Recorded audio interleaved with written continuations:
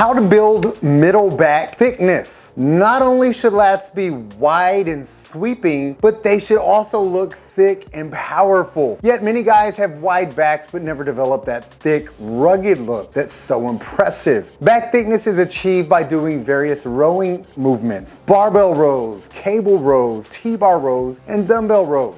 You get the picture. If you really want to target the middle back thickness, start incorporating rowing exercises that give you a longer range of motion so you can fully contract that area. Make sure you pull each rep by leading with your elbows and hold a 2 to 3 second contraction with each rep before lowering the weight back into the starting position. Add 2 to 3 rowing movements with each back workout and shoot for 8 total sets to add awesome thickness to your mid back in no time. Train hard, but train smart.